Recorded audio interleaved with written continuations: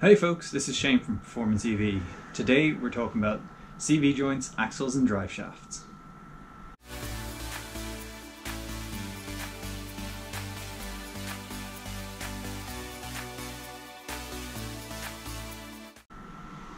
Hey folks, welcome to the channel. Thanks so much for watching. So for those of you new to this channel, this is my project to put a Nissan Leaf motor into a Porsche 911. The last few episodes we've been looking at the Nissan Leaf side of things, so getting the motor working with the new logic board and getting my head around all that. Still have a lot of work to do on that, but I've done enough to prove to myself that everything's in good shape and working the way it should. So now we can move on to some of the other parts of this conversion. So the next step really is to take that engine, or that motor rather, that electric motor that we know now works, and figure out how to mount it within the 911. And I'll be doing some videos in the next few weeks going through the specifics of the motor itself. But the other side of things, and it does drive the placement of the motor, is how we actually get drive to the rear wheels. So to that end, I've got a bit of digging around to do now, looking at the drive shafts and CV joints from the two different motors. So obviously we've got Porsche on one side of the equation with the wheels and axles that need to be turned, and then we've got what's doing the turning, which is the Leaf, and that's a different set of fittings, a different set of components. So what we're going to do today is look at the two sets of components, start to disassemble parts of them, just to see how they work. So then I can start thinking about how we'll actually get them to meet in the middle and to work together. With a lot of brute force and a very long breaker bar, I managed to get the nuts on the axles to release. So this will allow us to take the drive shafts out, and we can look at what we're dealing with then in terms of getting them to fit against the Leaf.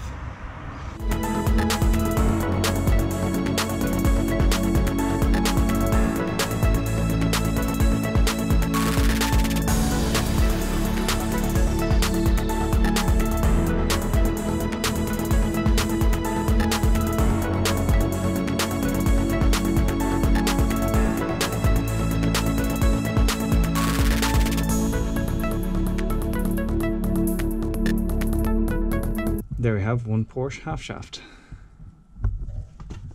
Alright, so today we're talking about drive shafts, or specifically in what we're doing here, half shafts.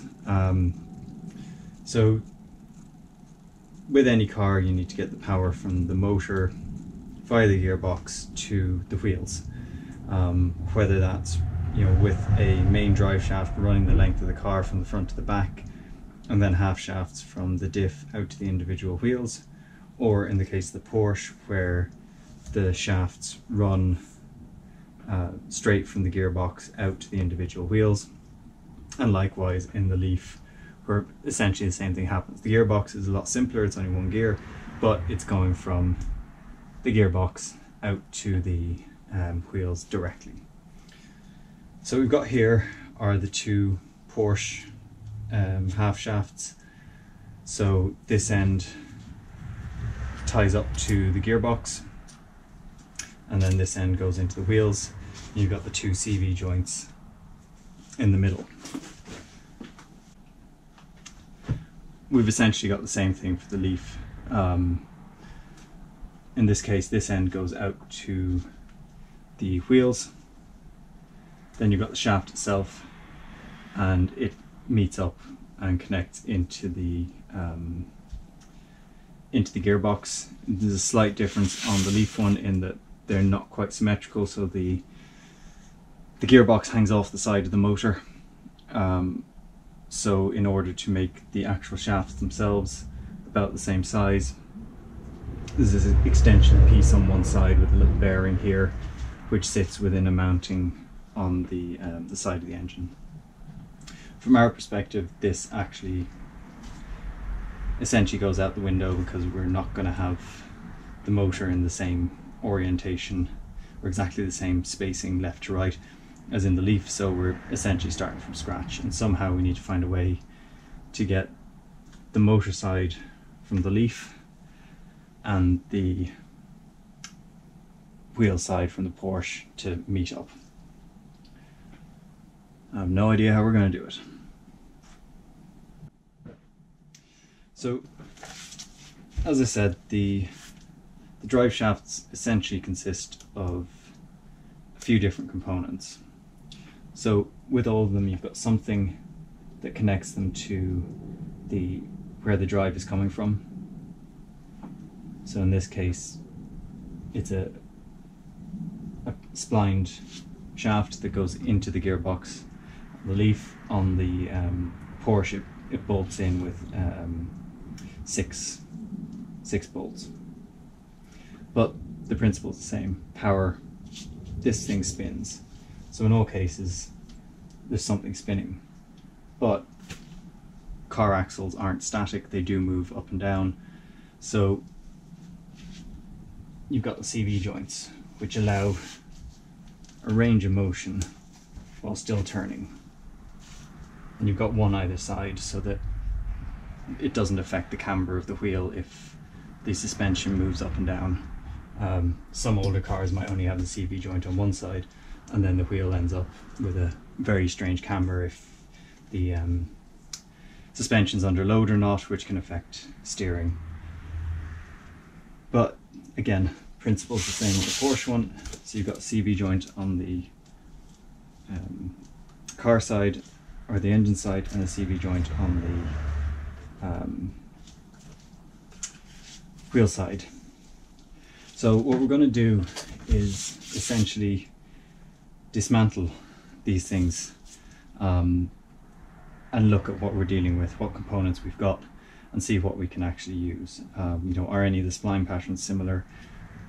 That sort of thing. It's highly likely that for the final product we'll need to get a custom half shaft made, but if for the moment we can get away with jamming something together so that we can get the car moving under its own steam, that at least then means that we can get accurate measurements if we are going to have to get something made up. So I've already started taking one of these apart. So essentially this particular Leaf one was the same up to about here as on both sides. So I took off the CV boot, constant velocity boot, so this keeps the grease from inside the CV joint from getting anywhere else, and also stops dirt from getting into it. So taking that off, and that leaves us then with a couple of parts.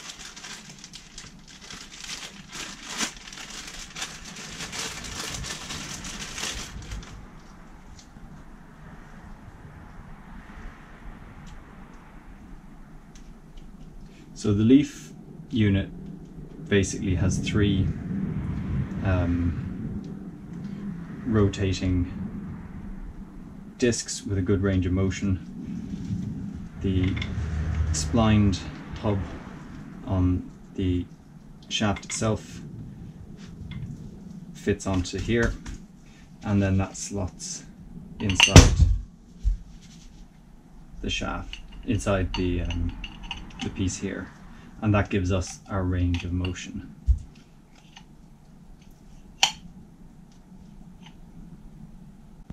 So if we were to take the Leaf shaft apart, the shaft itself has a splined end here which slots into this piece here. This piece then has three discs around it which have bearings in them and also have a range of motion, and that allows the shaft to move within this and stay at the same orientation while this piece is rotating. So this piece is essential. This piece fits into our Leaf gearbox. This one we can't really mess around with. This has to be part of the final solution ultimately, as will these parts here. Where we potentially get a bit more freedom is when we start talking about the shaft itself. As long as the diameter is the same as this and the spline pattern is the same, you could essentially fit anything into this. So that's one piece we need to look at.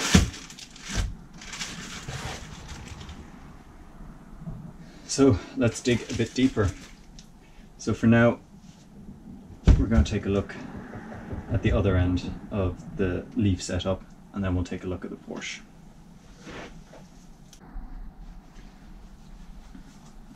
So first job we need to do on this end is get off the CV boots.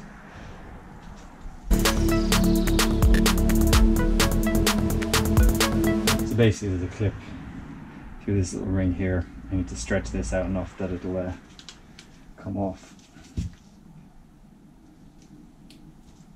Or we can just slide it off this way.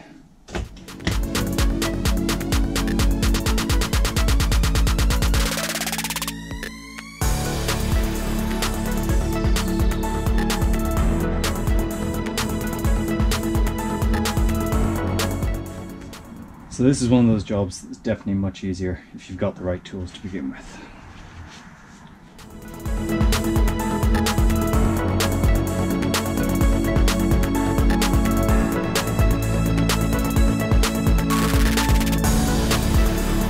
So I don't know if you can see it, but it's a slightly different setup on this end of the shaft.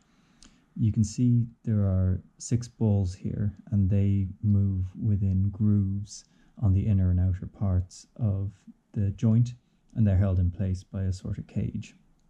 So this is what's called a cross groove CV joint, and that differs from what's on the other end of the shaft, which is what's known as a tripod style CV joint. It's not uncommon for manufacturers to have different styles on the 2 different ends of the drive shafts. So ultimately we'll clean this out and repack it.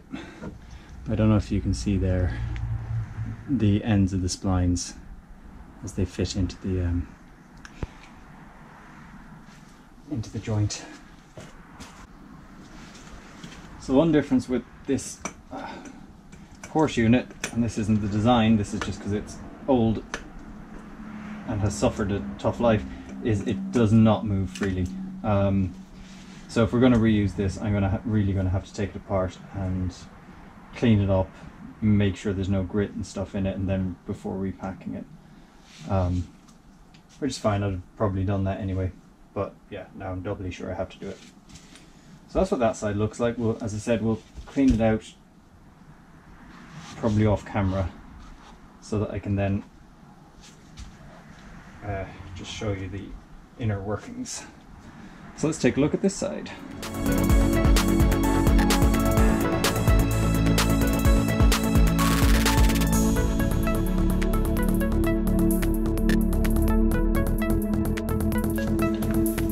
So this side again is a similar kind of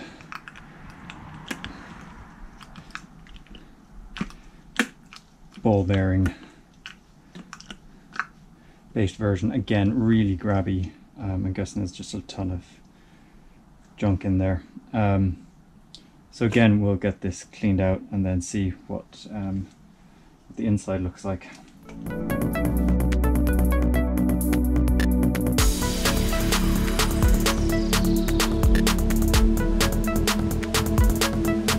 So here's a look at what the inside of the CV joint looks like. It's the same thing inside this, but this side's easier to show. So I'm going to just basically start to pop it apart, and then we'll clean everything up. So you got kind of the outer side of it, you've got the cage, you got the balls, and then you got the inner piece, and that just gives us the full range of motion. But now that I've taken this side off, there we go.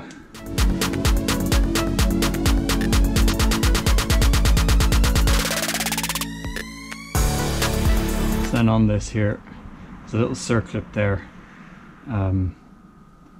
which I guess stops this from flying off. So that would need to come off before anything could be done to take this off the shaft. So from what I can see so far, there's no real direct compatibility between any of the components on the Porsche shafts and the Leaf ones. To be honest, I didn't expect there to be, but all of the spline patterns are slightly different sizes. The threads on the axle shafts themselves are different, and the splines on the diameter of the shafts as they actually go into the CV joints are all different. So I think short-term solution, just to mock things up, is probably going to be to chop a Porsche shaft, chop a Leaf one and weld them together, and then ultimately get something custom made up that blends the two sets of components. That was a really interesting, if somewhat messy, few hours. A lot learned, but probably more questions raised than answered. I'm a lot more comfortable now about how the different drive shafts work, how the drive comes from them, and how it goes to the wheels. The challenge is going to be how we actually get them to connect together between the motor and the car. Now, I don't want to go making any kind of knee-jerk reactions and just starting to cut and weld things straight away. I think what I need to do is figure out exactly how the motor is going to fit within the car and what orientation it's going to be, and then I can apply what I've learned today to try and figure out what the best option is for actually connecting the output from the Leaf motor to the Porsche wheels. There's a very good chance that this will be, as with a lot of things on this, quite iterative. There might be something that I can do just to get things up and running, but then if I want it to work safely and to be able to run for a long time, then I may have to go with a slightly different option. But for the moment, I think I've got enough components to work with. We'll just need to see where the motor ends up, what kind of orientation it's in, what way it's facing, what the distances are between the outputs from the Leaf motor and the wheels, so then I can figure out exactly what I need to do here, both short term and long term. But yeah, it's definitely a work in progress. So for now, I just want to say thanks for joining me, and I hope that you'll continue to watch the videos that I'm putting out. I hope you've liked this content, and if you have and you aren't already subscribed, please consider subscribing. We're trying to get through this stuff as much as possible and show every possible aspect of it, even if the answers aren't instantly obvious. So thanks for joining us, and we'll see you next time.